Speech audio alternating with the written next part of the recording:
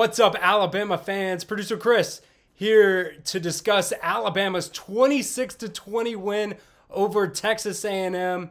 Alabama shoots themselves into first in the SEC West and make themselves contenders to go to the SEC championship with this win. This was a very, very big one for Alabama. But before we get into this post-game breakdown, make sure you guys subscribe at Roll Tide TV right here. Do it right now for me. We're going to bring you Alabama coverage all year long, so make sure you guys subscribe right now. Okay, first things first, we're going to get into some injuries that happened during the game. James Burnip, the punter for Alabama, was injured. We don't really know what happened. They said he was grabbing like the hamstring, upper quad area. So we don't really know what happened there. Will Riker came in to punt the ball for Alabama really it was like late in the first half and then throughout the second half. And honestly, Will Riker did a pretty decent job punting the ball. And the second injury that is really, really notable in this game, Malachi Moore went down in the first half. Lower body injury. We don't know anything as of right now when, I'm filming this before the Nick Saban press conference. Once that happens, I'll go back and watch it. I'll put it in the comments for you guys exactly, what he says about Malachi Moore. What we know right now, lower body injury, not good. Not good for Alabama's defense. Now, the defense was very good after he went out, but in my opinion, Malachi Moore has been a major, major, major key to this Alabama defense this year. Last year he, kind of had a setback year, wasn't very good. This year he's been great. In my opinion, he's been one of the best players on this Alabama defense so far. So, when it comes to injuries, James Burnip, Malachi Moore, both not great things to happen, because James Burnip has also had a great year punting the ball. You don't really hear that a lot, but he has had a great year punting the ball for Alabama. So I want you guys in the comment section right now, grade Alabama's performance versus Texas A&M right off the bat.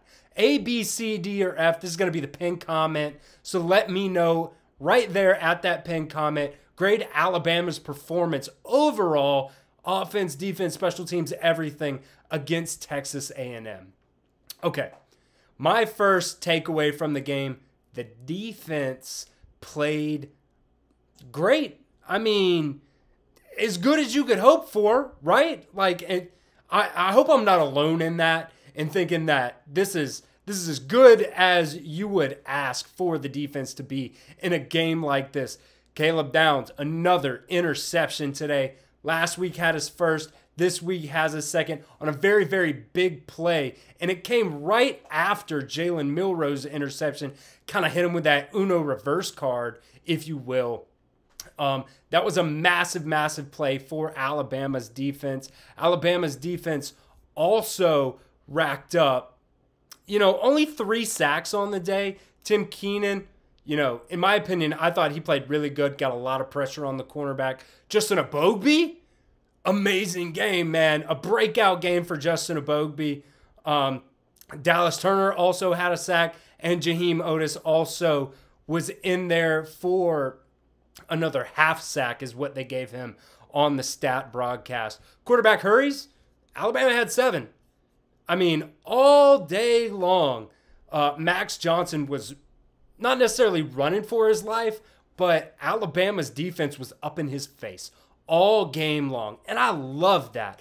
I love seeing that. Since that Texas game, Alabama has done a really, really, really good job rushing the quarterback since that Texas game. It's been great. They also forced that safety, Justin Obogbe, with pressure. They ended up calling intentional grounding in the end zone safety. That's great. That's awesome. It was amazing to see Tyrion Arnold had a couple really, really big pass breakups. That was great to see as well. Overall, I thought the defense played, as good as you could really ask. In a game like this, in at Texas A&M in Kyle Field, 12th man, just, an amazing environment overall in college football. It was a great performance, in my opinion, by the defense. Takeaway number 2, Jalen Milroe. Career day for Jalen Milroe. Who would have thought? The narrative going into this game, from all the talking heads that I saw on, whether it was ESPN, CBS, it didn't matter, Fox, everybody said, okay, if Alabama can run the ball well enough to keep Jalen Milroe under 15 passing attempts, Alabama can win this game. Well, what did we see? Just a career day for Jalen Milroe, throwing the ball. 21 for 33, 321 yards passing the ball. 3 touchdowns, 1 interception, it sucks that he had that interception, but, honestly, at the end of the day, it's a great play by the defense. Whatever. Running the ball?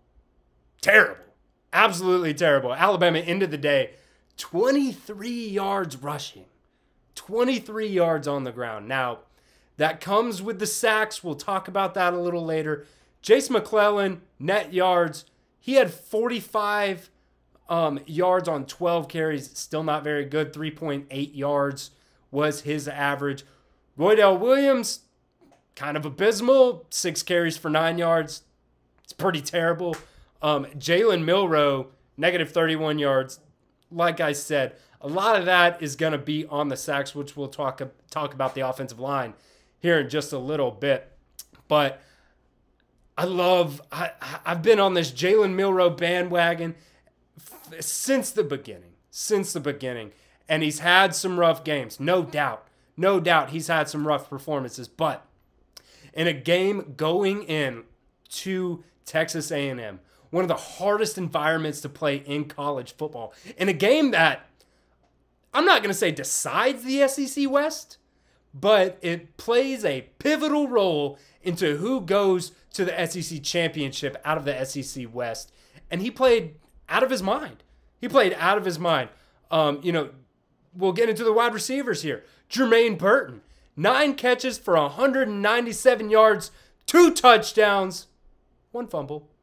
The funny thing about that fumble is if he didn't fumble the ball on that play, he would have gone over 200 yards receiving on the game, which, I don't know for sure, but I would assume that would be a career high for him too. That it's going to be a career high for him anyways, 197 yards.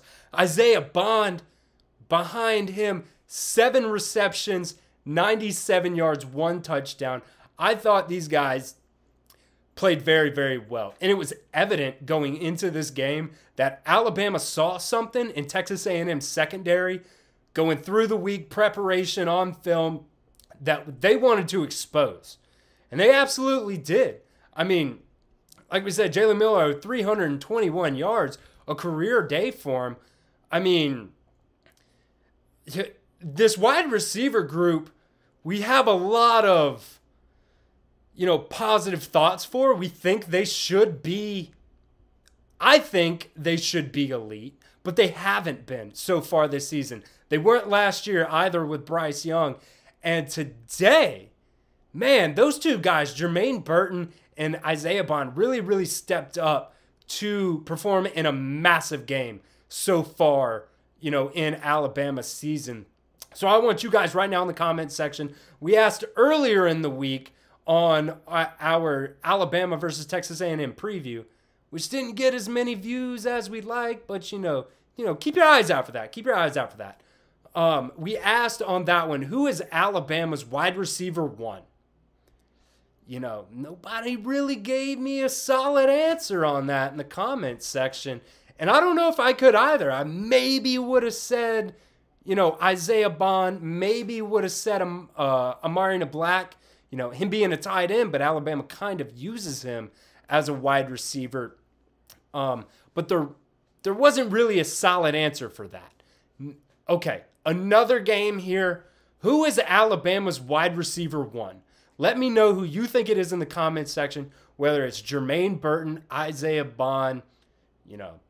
I really don't know who else it could be after that, but let me know right here in the comments section. All right.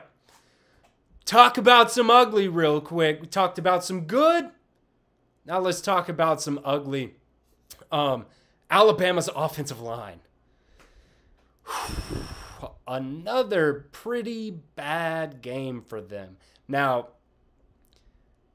just overall, 9 pre-snap penalties for Alabama, all on offense. I think one of those was on Jermaine Burton. One of those was on C.J. Dupree, but the rest of them were on the offensive now. Now, granted, I did think, those 2 that they called on 77, I didn't see him move. I didn't see him. Maybe he did. I'm kind of writing notes and doing some other stuff at the same exact time, but I didn't really think he moved, but doesn't really matter. 9 pre-snap penalties for this Alabama offense, at least 7 of them on the offensive line. Still can't run the ball. Still can't run the ball at all. Alabama had 5 rushing yards in the first quarter. 5. That's it. 5 rushing yards in the first quarter. Alabama ended up giving up 6 sacks. My God, dude. When can we get it together? Now, I will say this. Seth McLaughlin played a little bit better, snapping the ball anyways. There weren't, I think maybe one time I noticed that, snap was kind of low. Didn't really affect much. Overall, that was my worry going into this game with Seth McLaughlin snapping the ball when Jalen Milroe wasn't ready in an environment that is one of the best in the SEC. That was one of the things that I was worried about. Obviously, that did not happen today, but still 6 sacks, negative 13 yards rushing in the first half. We just get no push. 0 push on the offensive line. We end the game 43 yards total rushing the ball. Now, some of that comes with the sack yardage, 43 yards sack yardage.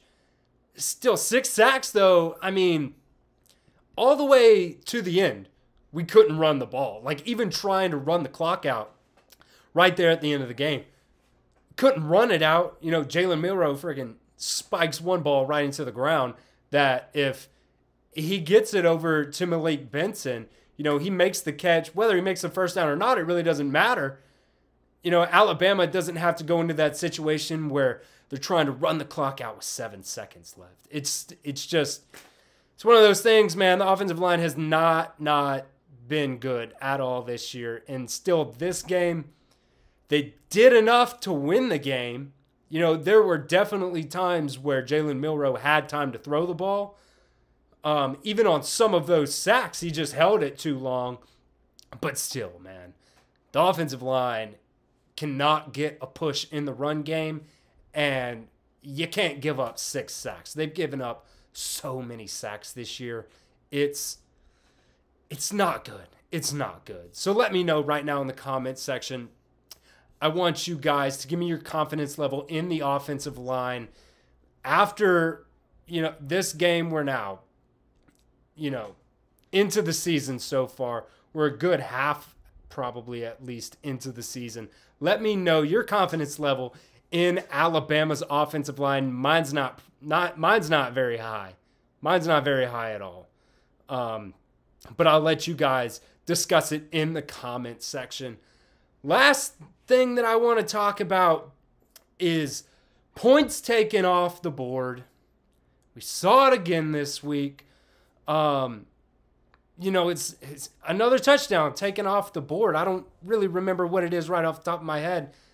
6 maybe, throughout the season so far. Touchdowns taken off the board. Another one. Massive blocked field goal in this game. Chris Braswell scoop and score. And Dallas Turner, it's 15 yards behind the play. You can run to the sideline. You don't have to do anything. He gives a guy a little nudge, and, in my opinion, it's kind of a BS call. Dude didn't even go to the ground. Dude, he didn't even fall down. The guy didn't even fall down. So, my biased opinion, terrible call. Just a terrible call. But doesn't take away the fact that he shouldn't have hit him at all. He shouldn't have hit him at all. But overall, Alabama, I thought, going into a game where still, just like the Ole Miss game, people were picking against Alabama in this game. I don't know what the line ended at, but it was down to 1.5 on Friday when we put out our preview video.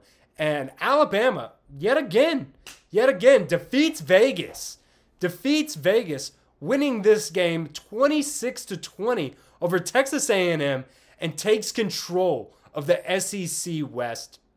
Just overall, I give it's a good performance from Alabama going to one of the toughest places to play in college football, in my opinion, in Kyle Field. It's a Colt, whatever. That's fine. They can do what they do, but Alabama's also going to try to do their best of what they do. Now, I want to give myself a little bit of a shout out. I did predict the score 24-20. Bama, the score was 26-20 Alabama at the end of the game. And if that safety didn't happen, I would have been cooking with fire, baby. But that's just some fun stuff that we're doing here at the Alabama Football Report. Before we go, make sure you subscribe to the channel at Roll Tide TV. My name is Chris Daughtry. I'm the producer for this channel. You normally see Tom Downey. I'm behind the scenes. But for these post games, I am going to give you my honest opinion of Alabama's post games. So Alabama wins this one 26-20. I'm going to give it a big old Roll Tide. Put Roll Tide in the comments section for me. Let's go.